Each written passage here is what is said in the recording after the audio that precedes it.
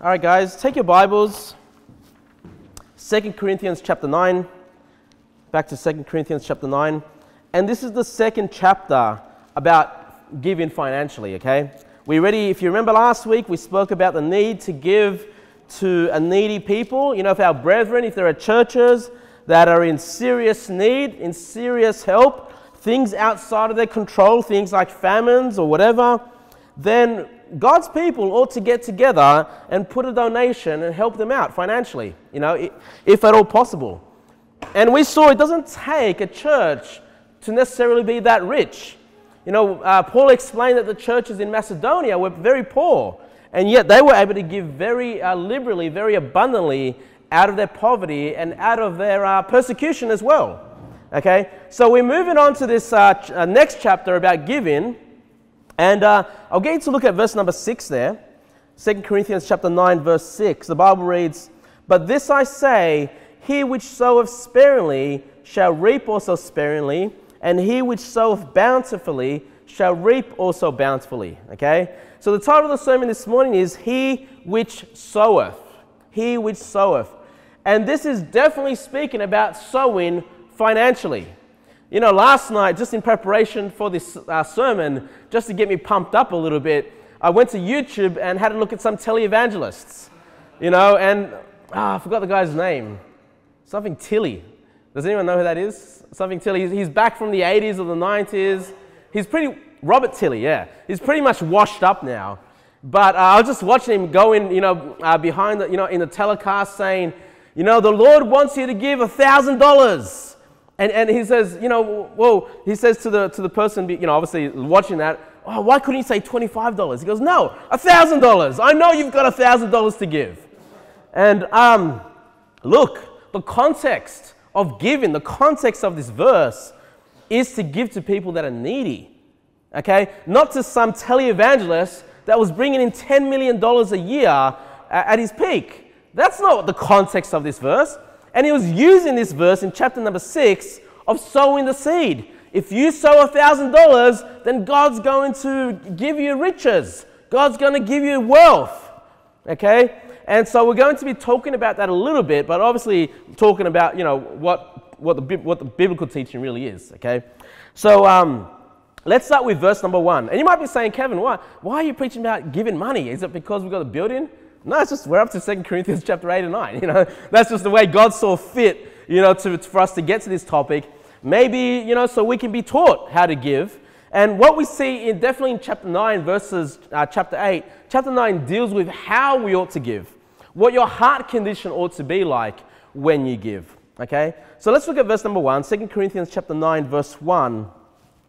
Paul says, "For as touching the ministering to the saints," obviously the giving of the saints, the donation that they're giving to the churches in Judea, he says, "It is superfluous for me to write to you."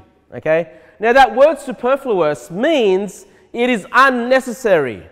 Okay? He says, look, I shouldn't have to really write any more about you giving to the saints. He has already, obviously written about it in chapter number 8. So it says, really, it is unnecessary for me to write further about this, but yet he does write more about this. Look at verse number 2. He goes, "Why is it unnecessary for me to write about it?" In verse number 2, he goes, "For I know the forwardness of your mind." And if you remember, the Corinthian church were being forward mentally. They were willing to give of themselves financially, and they had started a collection, but it never got around to finishing it. They never got around to sending these financial gifts to the church in Judea. So Paul is saying, look, I shouldn't have to really write. It's unnecessary for me to write more because I know you're willing to do this. Okay? And we know Paul in the previous chapter was adding a little bit of pressure on the church. Hey, make sure you give, because even the church in Macedonia, who was so poor and under persecution, had given very much. So you who were abounding in all things, he said, you should be willing to give of your finances as well. And so he was putting a bit of pressure on the church, but obviously he knew that the church was willing. He knew the church had already started this collection. Okay?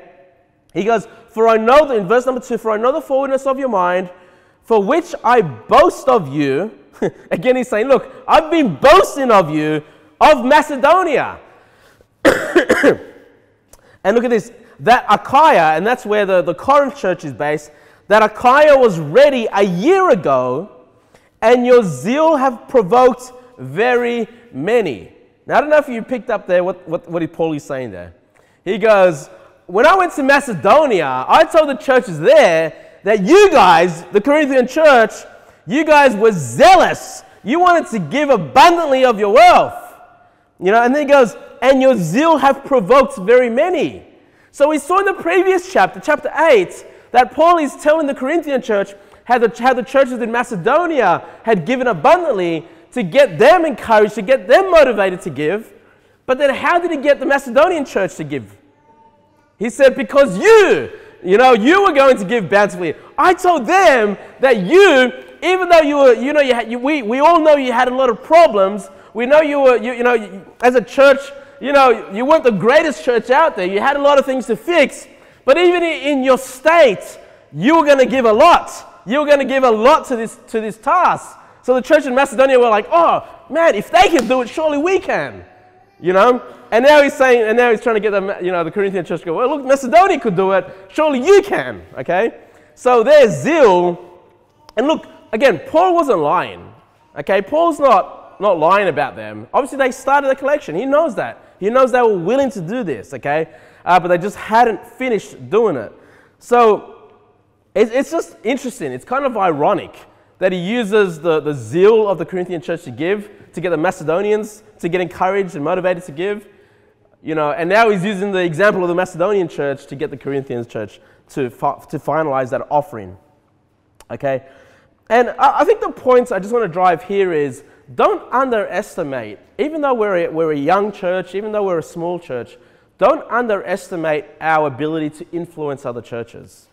Don't underestimate, the fact that we're meeting weekly, the fact that we're going out soul winning, the fact that we preach the Bible without compromise.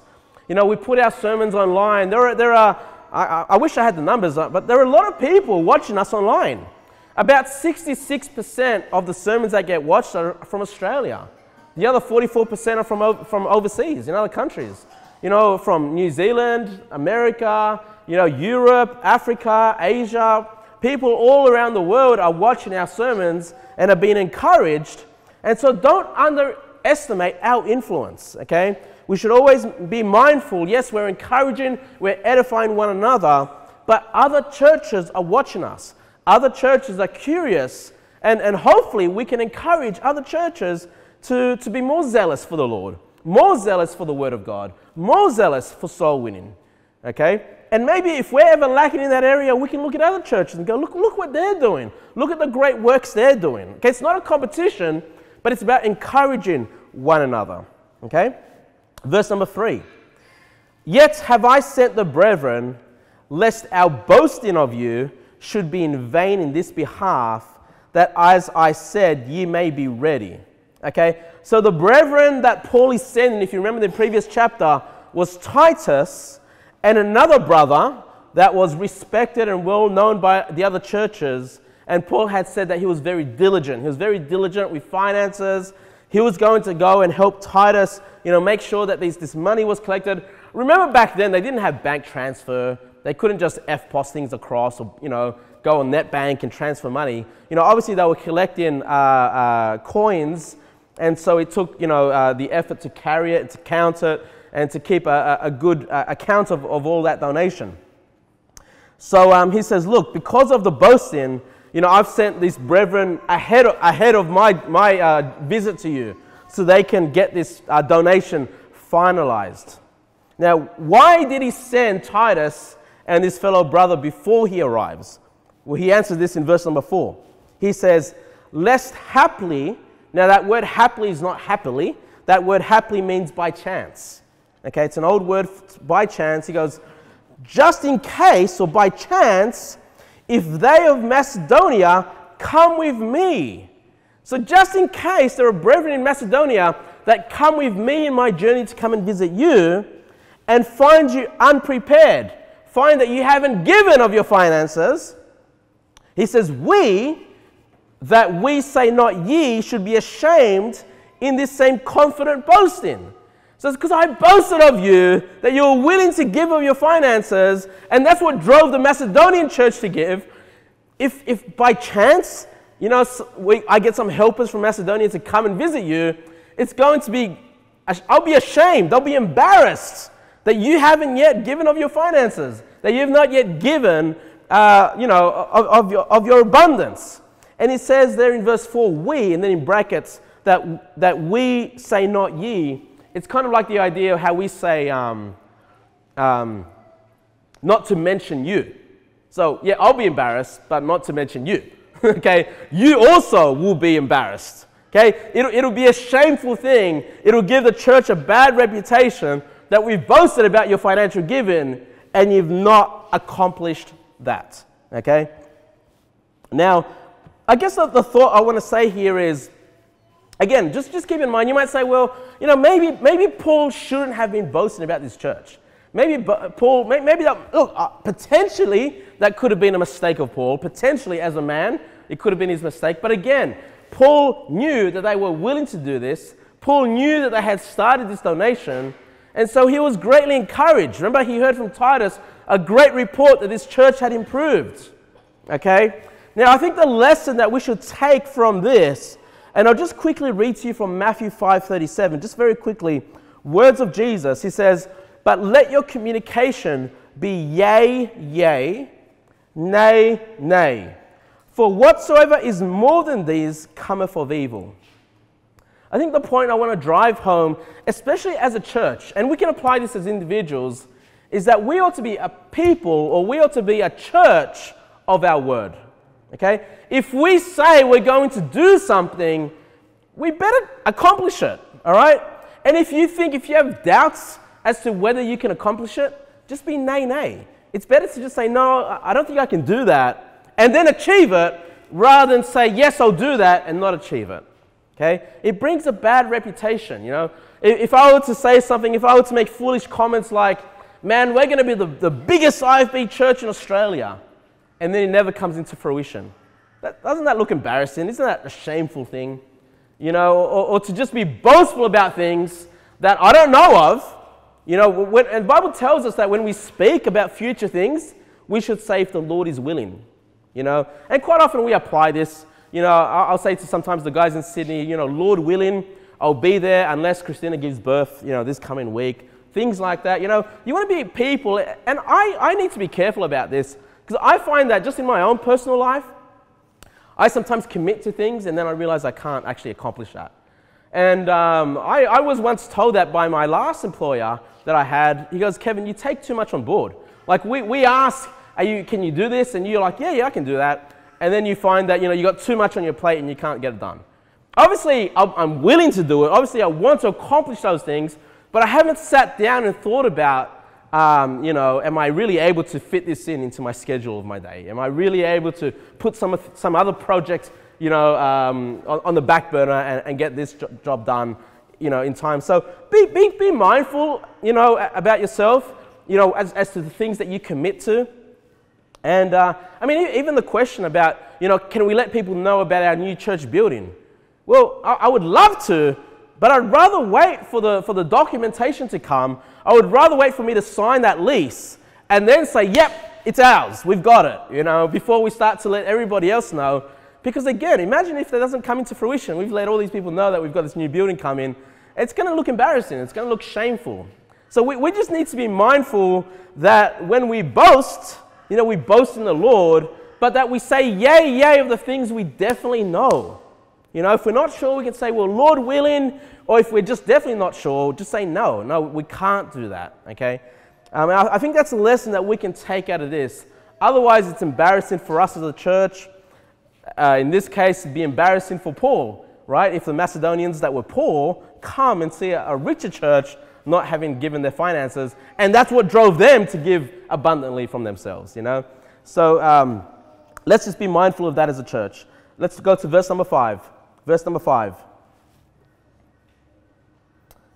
Therefore I thought it necessary to exhort the brethren that they would go before unto you, to make up beforehand your bounty, whereof ye had noticed before, that the same might be ready as a matter of bounty and not as of covetousness.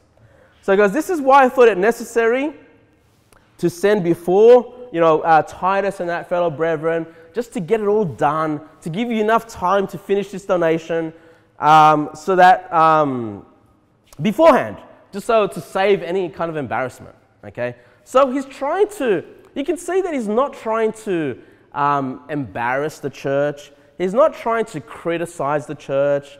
He's just trying to give them ample time to finish this task that they had already committed to, that they had already started. And what we're going to see here from verse number 5, what we see change here is not so much that they ought to give. They know they ought to give, but, how to give. These are the points that I want to go through with you guys just through this. And I know the context is not about our tithes, our weekly tithes and offerings that we give to the church, to the daily running of the church. I know the context is not about that, but I do believe we can take these principles and apply that to any financial giving, okay, including our tithes and offerings. Okay. Now, he says that the same, look at there in verse number 5, that the same might be ready. So the reason why he sends Titus beforehand is that the same might be ready. Okay, point number 1 about giving financially is be prepared to give. Okay, be prepared to give. When you come to church, okay, and you know that it's time, the Lord has blessed you financially, it's your time to give to the church, be prepared to do that. Don't leave it as a last minute, offering. Because here's the thing, if you leave it to the last minute, more often than not, you're probably going to forget. Okay? Just be prepared. Make it a habit to have your finances ready to give. You know that our preference is to give, cash, right? And at some point, again, I haven't rushed into this. We're going to have a church bank account, and then you can give, obviously, via direct deposit or what have you. But, just have a mindset to be prepared to give. Again, Paul had given this church ample time to prepare themselves to give and not make it a last-minute issue for them. This will become vital, guys, especially with our new building, because obviously with the new building, we're going to be paying twice as much just to have a roof over our heads compared to what we're paying now. So obviously when we're paying twice as much and we need to pay this amount every month, it's going to become important, especially as me, someone that counts the money and pays for things, to know, a rough idea that this is how much is coming in per week, that I'll know by the end of this month we should have this much, and I'll be able to, be able to give that and pay that to the landlord, okay? Because otherwise we might go through some months, if we've not prepared ourselves, we might go through some months that are very poor, and then I might have to give, just out of my own pocket kind of thing to make up the cost. But then the next month might be plenteous, okay? But it's just much easier if we're all prepared to give, we give consistently, then it's easier for me to know, okay, this is how much is coming in. By the end of the month, we'll be able to pay that next month in advance, and so on and so forth. The next thing I want you to notice there, at the end of verse number 5, he goes, that the same might be ready as a matter of bounty and not as of covetousness, okay? Because if he gave the church like a last minute, all right, give of yourselves, this is the last chance, it might drive the sin of covetousness in the hearts of the members there. They'll be like, oh, look, there's not ample time. I would rather just hold on to my money myself, and it could drive that. So that's why it's important to give. Actually, that wasn't the point that I wanted to make. But anyway, that's the point. The reason why he's given them enough time is that they would be prepared and not leave it as a last-minute thing. Because if you leave it as a last-minute giving, covetousness might come up in your heart and go, well, I actually need this for this week. But if you had prepared, you'd be fine. You'd know this amount would be to the church, and the rest that I have in my paycheck or whatever would be for my family and all my other bills that I have to give. Okay? But the point that I wanted to make, the second point I wanted to make, so point number 1 was be prepared to give. The second point I want to say is to give generously and give liberally. Okay, we see in the Bible that word liberally is give generously. So when he says that as a matter of bounty, okay, that word bounty, I know we probably think of bounty, we think of pirates, and we think of pirates' treasures. We often call that the bounty, they call that bounty. But really the word bounty means generous, being generous. It's kind of like the Spanish word, I don't know if you guys know this Spanish word, bueno. It means good, okay? It means good. It's kind of this idea, it's the same kind of root word, but it just means give generously, give liberally, okay? So again, Paul is giving them that ample time so they can give generously and not be tight with their giving, not to become greedy or covetous in their hearts as they give to the church. And I've always given to church, and I'm not saying this just because I'm now the pastor of a church, but just throughout my whole life, I've always been mindful. I've always been mindful just to give my tithe. I never thought about it. I just separated it. I put it into the church bank account, or I gave it to the church offering, and I never thought about where that money goes. And obviously the churches that I've been part of have always given sort of a breakdown. This is how much we spent on this is how much we spent on that. But I never really cared, because I would often find certain members getting upset with how the money was spent. Oh, we should have given it to this missionary instead of that missionary. We should have done this instead of that. And I realized, once I give into the Lord, I felt like I've done my task for the Lord. And if the church misuse those funds, then God will come on that leadership, whoever made that decision, So I've always just been the type to pay it. I'm the type to just, as soon as I get a bill, I know sometimes you've got 15 days or something to pay, I just pay it. I don't care.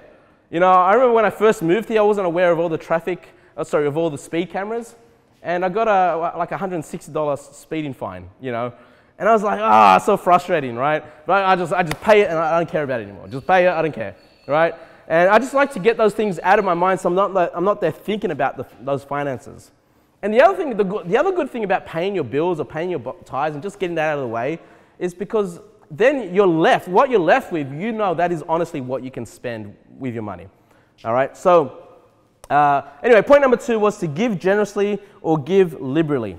Let's go to verse number 6. Verse number 6. But this I say, he which soweth sparingly shall reap also sparingly, and he which soweth bountifully shall reap also bountifully. So the principle here is kind of like farming, okay? Obviously, if a farmer wants more crops, what does he have to do? He has to sow more, okay? If he wants a greater produce, he has to sow more seed than he had before, okay? He has to till the ground, he has to work the ground, sow that seed, because what if he doesn't do any sowing? Is he going to reap? No. Okay, we can apply this to numerous things in our life. If you want to see souls saved, guess what? You're going to have to sow the word. You're going to go out there and knock doors and preach the gospel if you want to see souls saved in your life. Okay? If you want to know the Bible more, if you want to reap more Bible knowledge, what are you going to have to do?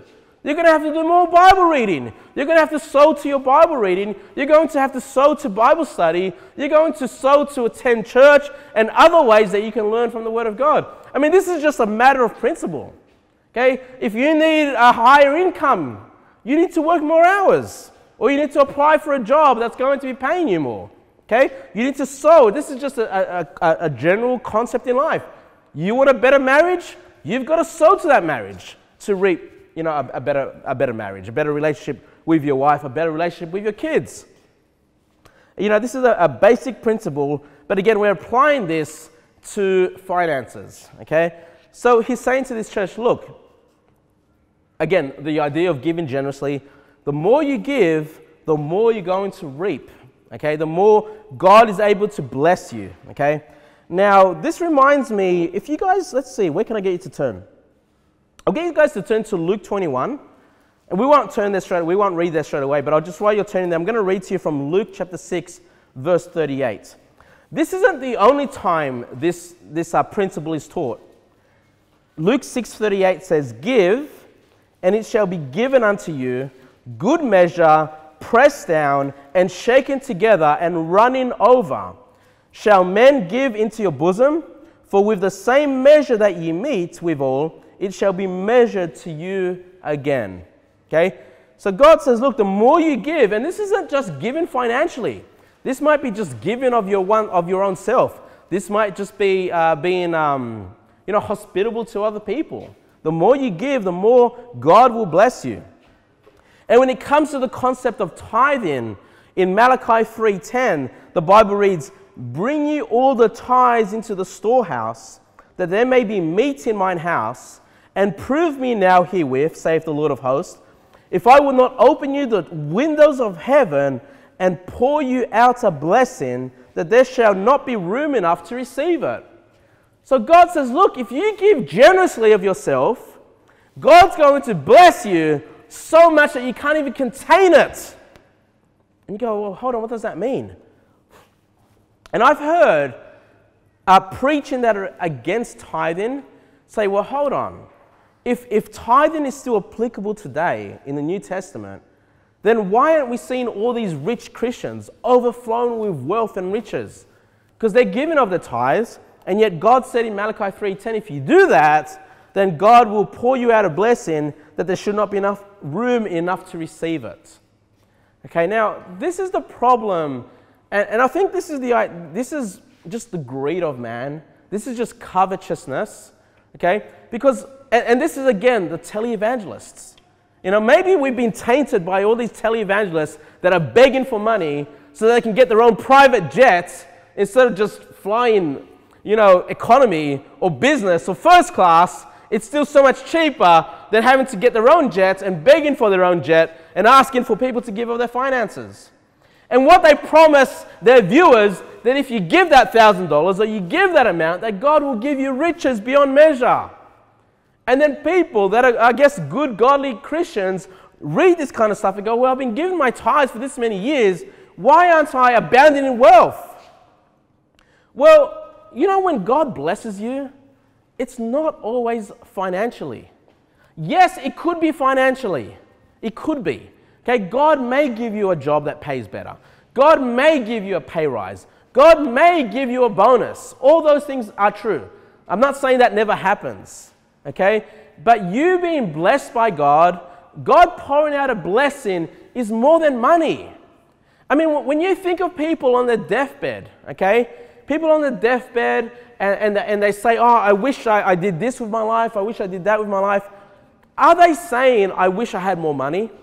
Are they saying, I wish I had more possessions? Are they saying, I wish I had more material wealth? No, what is it that they want? They wish they had spent more time with the family, okay?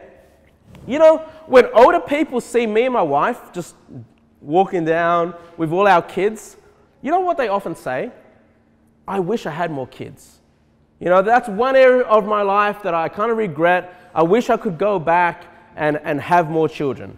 And then you have the odd people that give you the odd look as well, you know. But generally speaking, that's what a lot of people say to us. You know, they're not saying, I wish I had more wealth. They say, I wish I had more kids, you know. And so when we think about how God can bless you, how things can overflow, you know, don't have this mindset that it must be because God's going to give me a paycheck, a bigger paycheck, and that's how I expect God to bless me. No. You know, God can bless you financially in other ways that you might not even be aware of. You know, God may be holding your car together. You know, maybe it would have broken down by now and would have needed expensive service and repairs, and God's just holding back and keeping your material possessions from falling apart. I mean, that's one great way to save money, is not spending money. But generally speaking, those things you don't see. You don't see how God might be looking after your health so you don't have these high medical costs coming your way. Okay? So it's not just about, oh, I need to see this big paycheck. God may very well be sustaining your life, may very well be sustaining your material possessions from you having to spend more than you have. That's another way God can bless you, right? God may be blessing you with good Christian friends. That's another way that He might provide for you, provide company, friendship, a family. You know, the fruit of the womb is His reward, the Bible says. Hey, He might just by giving you children, God is blessing you. So don't have this mindset that if I give Him my finances, God must give financially back. Well, look, first of all, the principle that we read here is that you can't outgive God. Whatever you give, God will give you more than that back, okay? But don't, again, have the mindset that it's just money. No, God can give you, God has given us this church. I mean, how many, before this church started, you know, how long have we been going now? 10 months?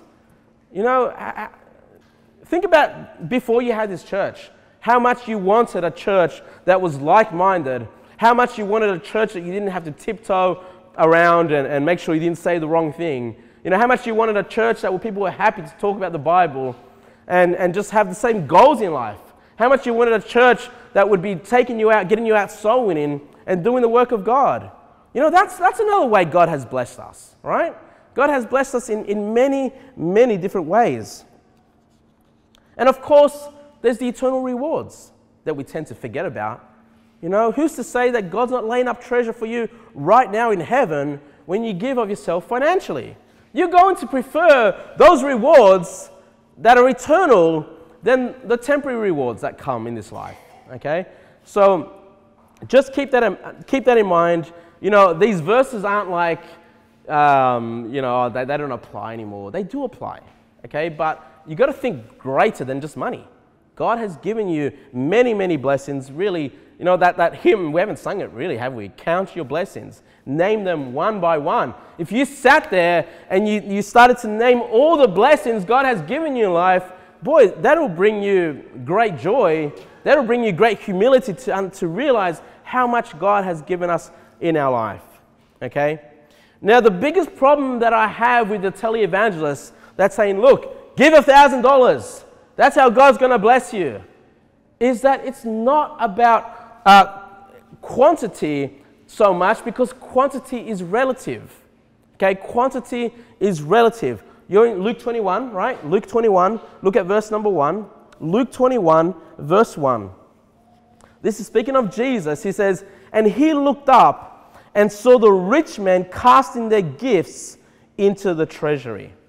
Okay, and this doesn't impress Jesus. What impresses Jesus is the next verses. Verse number 2. And he saw also a certain poor widow casting in thither 2 mites. So this certain poor widow gives much, much less compared to the rich man. Okay? And look what Jesus says in verse number 3. And he said, of a truth I say unto you, that this poor widow hath cast in more than they all. You said, but Kevin, no, she only gave 2 mites. How did she give more? Verse number 4. For all these, the rich men, have of their abundance cast in unto the offerings of God, but she of her penury have cast in all the living that she had. So, you know, a few of you have said to me, you know, Kevin, I can only give this amount. And I feel like you almost feel bad about it. Why? You know, you're probably giving more than 2 mites, okay? And God knows what you're able to give, okay? So what you're able to give is relative. I'm not going to stand here behind the pulpit and say, if God's going to bless you, God has a blessing right now. The anointing is here. If you want to receive it, hey, you need to, you know, sow $1,000 each. No, because you might only be able to give 2 mites, but it's given all that you have. And that's a greater price to God than the rich man that can give $1,000. Okay? So, I mean, these televangelists are so unbiblical. And could you expect, like, let's say this poor widow was watching Robert Tilley on TV and she couldn't give $1,000 and she could only give 2 mites. And how would she feel about herself? Oh, I must be, I must be worthless in the sight of God. You know, that I can't even give anywhere near that amount. And yet Jesus looks at her and goes, wow, you know, she gave of all she had. You know, God, obviously, this lady, I can't wait to see her in heaven. And she'll have one of the biggest mansions out there, right? She'll have, because she gave everything that she could give. She gave all that she had, all the living that she had. So, look, if you can only give a little bit, and you might be thinking, oh, we've got this building coming up, but I can't give that much. I can only give so much. Hey, giving is relative. Giving is relative to what you have. You know, there are times in my life where I've abounded much. I don't have a full-time work. I'm not abounding all that much these days. All right? So I can only give less. I can give less than what I could give when I was abounding. It doesn't matter. I'm giving of what I can, and God knows my heart. God knows the condition of my heart and why I'm giving. Let's go back to 2 Corinthians chapter 9.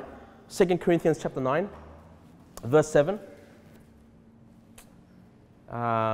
Let's see.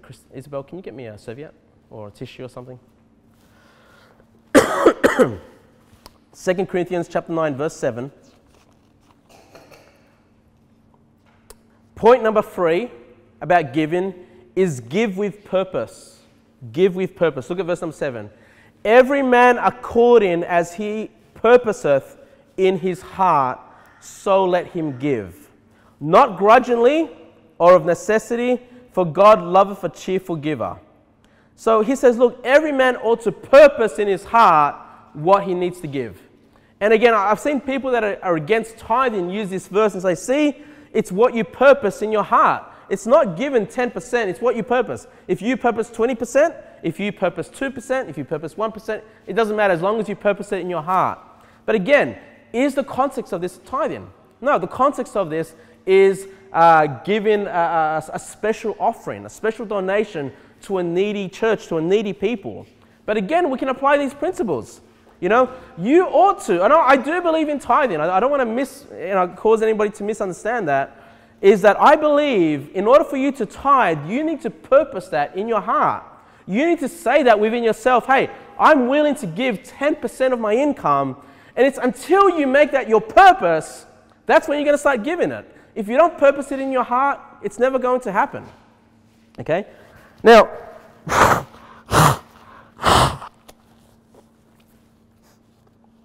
sorry guys. Now we already saw that God will outgive you. You say, well, I can't give 10%. God's going to outgive you. All right? Maybe not financially, but in other ways, God will bless your life. And you need to give with purpose.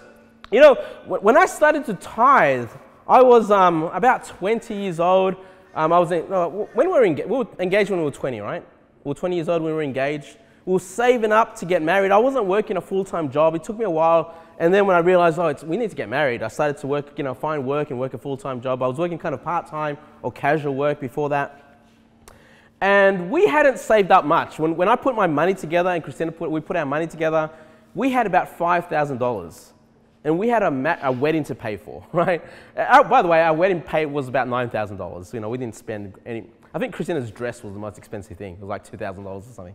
But we only had $5,000. And then I remember going to church and hearing about tithing for the first time. I knew we need to give financially to the church, and we would do that. But I didn't realize there was this principle, this doctrine of tithing.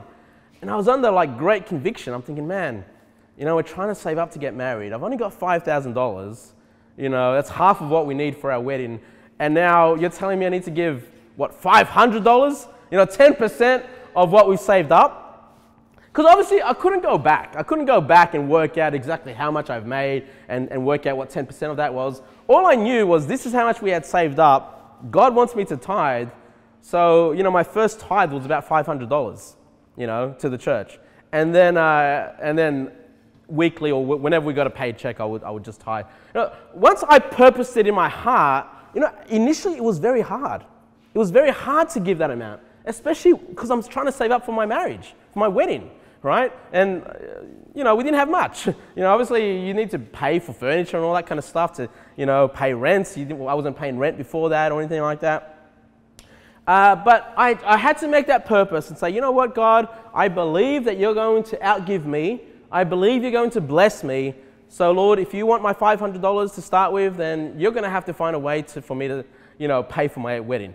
You're going to have to, give me a job that's paying me sufficient for me to pay my rent and all this kind of stuff. I'm relying on you, Lord, to do this for me. And from that day till today, I still give my 10%. Now, I've said this before, but I think one of the big mistakes that preachers talk about when they tithe, when they preach on tithing, is they say if you don't tithe, that God will curse you. Okay? And at this stage, I had that fear that if I didn't tithe, God would curse me. And I didn't want God's cursing upon my life because I'm trying to get married.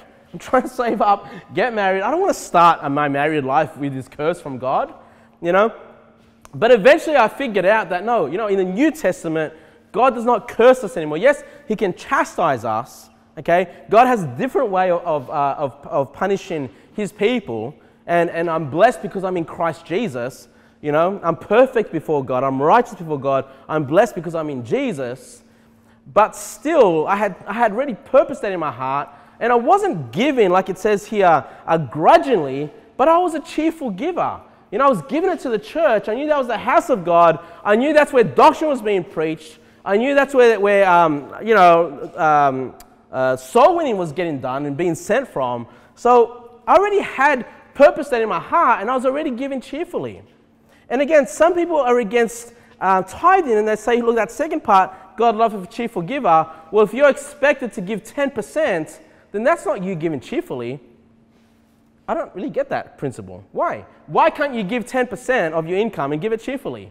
You know, it's the condition of your heart. The reason why you don't give it cheerfully is because you've not applied this teaching. You know, at some points, you know, yes, it's hard to give your first 10%, but if you start giving of it, you know, it becomes part of your life, and you know that it's going towards God's work. And just knowing that should drive you to give cheerfully. And if you're not giving cheerfully, there's probably something wrong with your spiritual state, you know?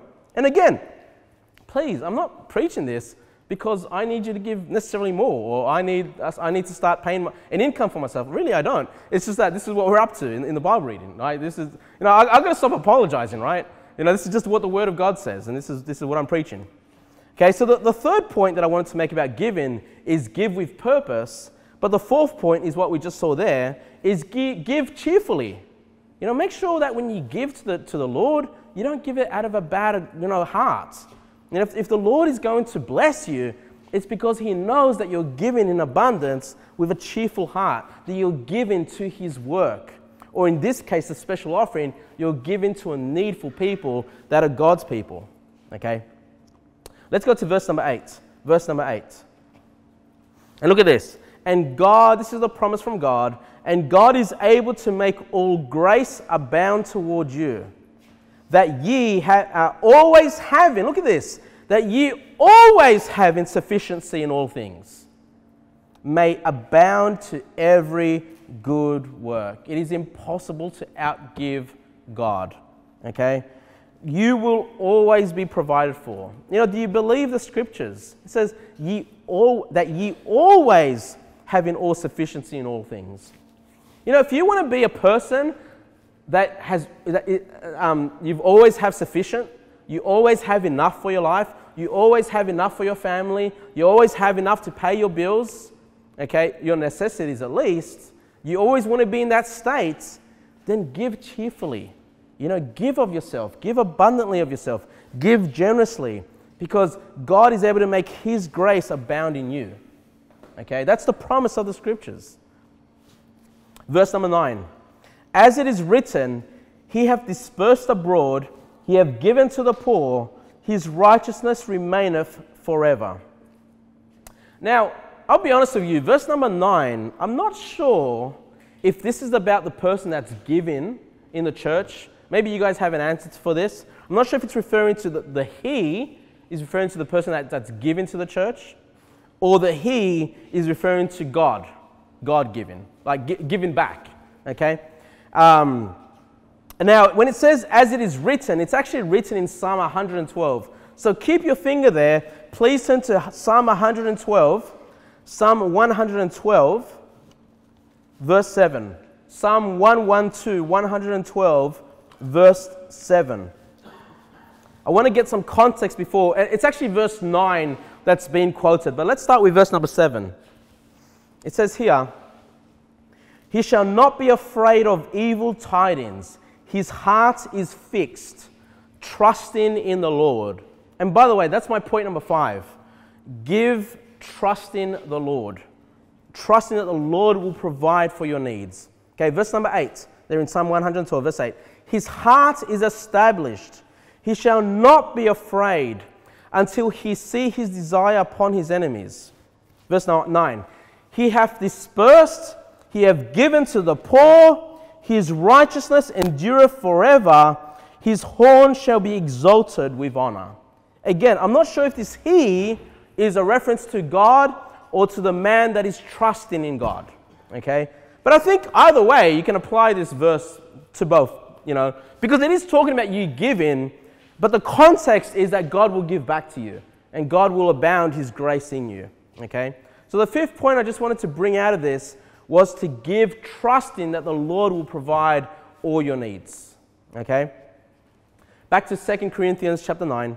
2 Corinthians chapter 9, verse number 10. We're still in this bracket area, which started with verse number 9. Verse number 10. Now he that ministereth seed to the sower, both minister bread for your food, and multiply your seed sown, and increase the fruits of your righteousness. Now this is a reference that I do believe is referring to God. Because it's talking about a sower. It's talking about the farmer, right? The one that sows seed for grain, for wheat. He says, now he that ministereth seed to the sower. So who gives seed to the farmer? Who provides the seed to the farmer? It's God, isn't it? It's God that gives the seed to the farmer so that he can sow that seed.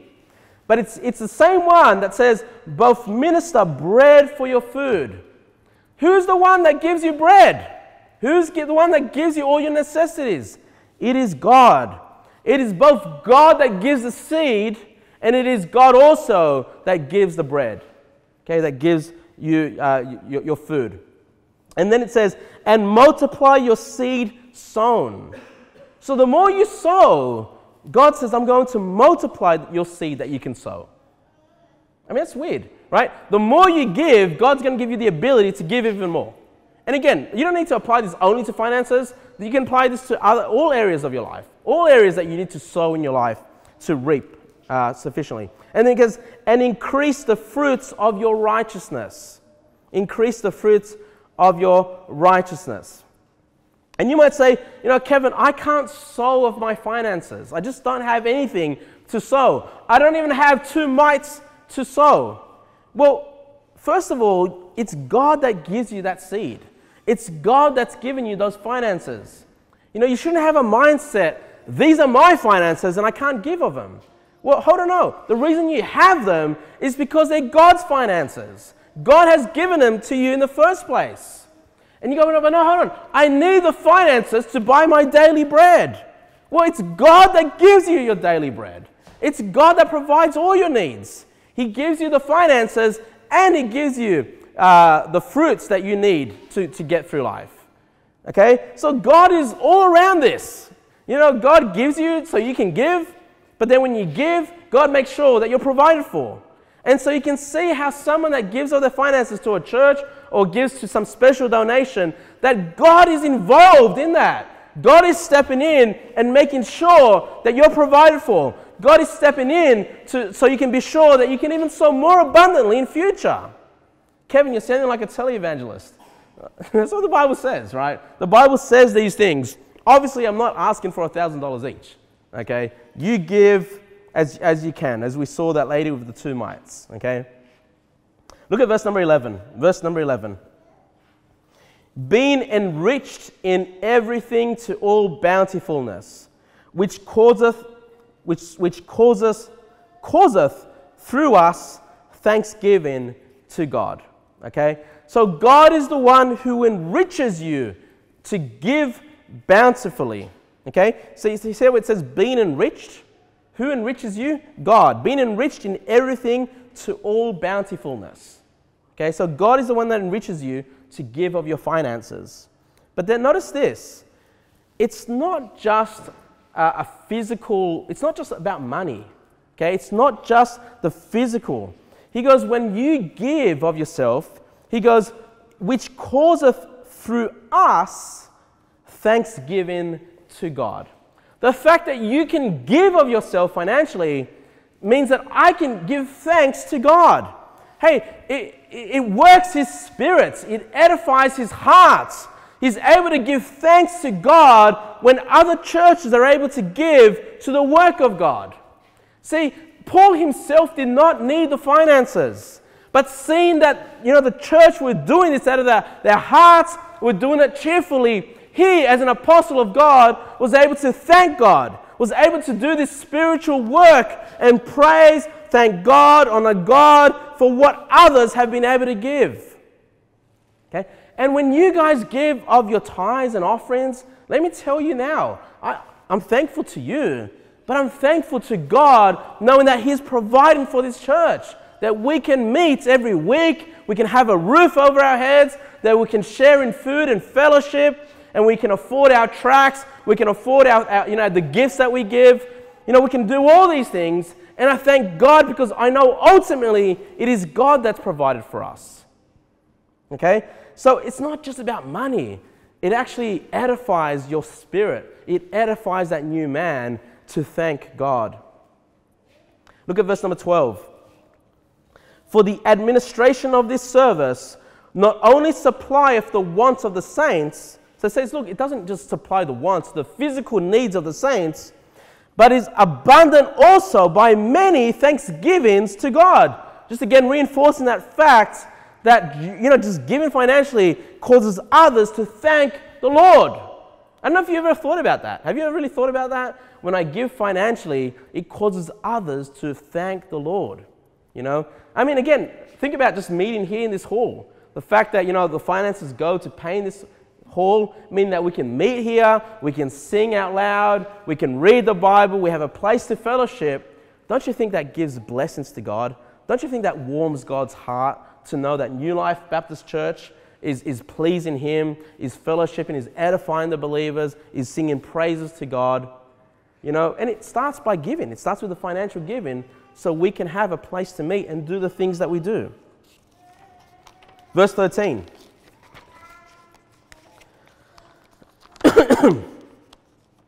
Verse 13.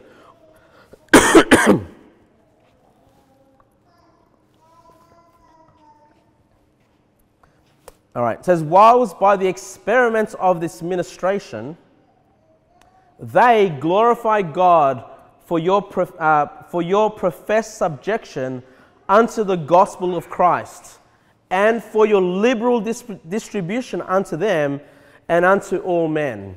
So now he's pointing to the believers in Judea that are going to benefit from the giving, right? He says, now remember, there's no Facebook, okay? There's no internet, there's no telephones, okay? The people in Judea, the Jews, the Jewish believers, are probably not even that aware of all the other churches that are throughout the world. Okay? They're probably not aware of all the brethren that are in the church. Yes, they hear reports from Paul. Yes, they hear reports from other men that have traveled in these other areas. But he goes, by the experiments, this is talking about I don't know how, it's an interesting word that uses experiment.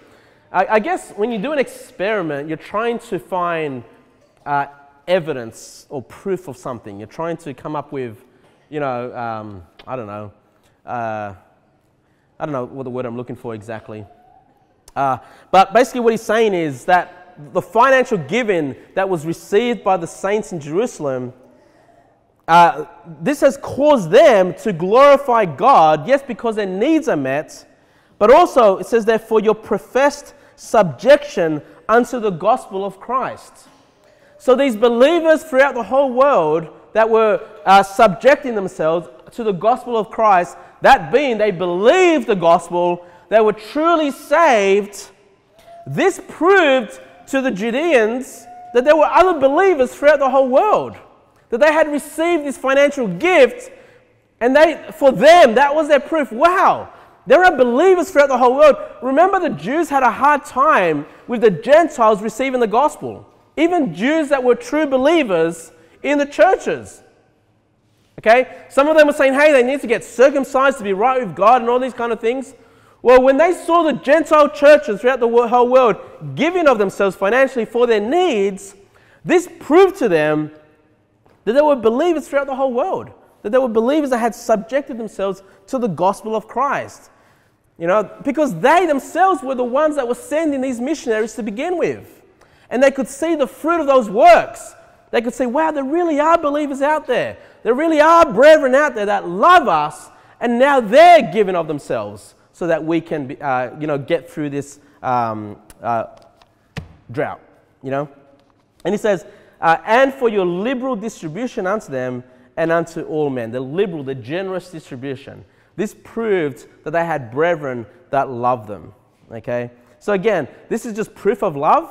Again, if we ever need to take up a financial giving to a church in need, to brethren in need, this is our way of showing that we love them. Okay? Verse number 14. And by their prayer for you, which long after you for the exceeding grace of God in you. So Paul's saying, look, when you give, you're going to have these brethren that are benefiting from your giving. They're going to be remembering you in prayer. They're going to bring you before God.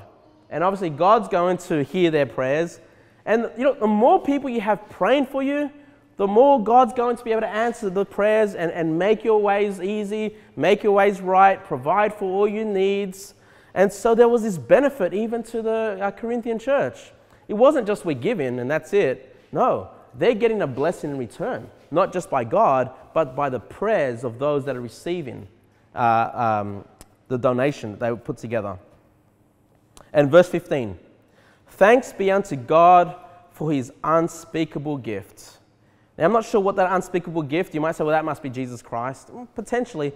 But I think just in the context of this, it's just that thanks be to God for this unspeakable gift, the gift that was given by the giver and received by the receiver, the gift of that donation. He's giving thanks to God, And, we need to thank God. We're 10 months in, guys. Everything that we've needed to pay has been paid for. We're slowly reimbursing my costs, personal costs. That's starting to be taken care of. God has provided, and there's not a lot of us, but God has provided for our every need, our every step. We need to be mindful and thank God that we have working people, that we have people that can give of themselves financially. And I'm very thankful for what you've been able to give, just personally, and I thank God for what you've been able to give. So just keep that in mind, guys. That's the teaching from this chapter. Yes, we know we ought to give, but make sure that we give out of a generous heart. We give out of a cheerful heart. We don't give grudgingly. We give trusting, knowing that the Lord will give back in return. And again, be mindful, hey, it's not always God giving you money.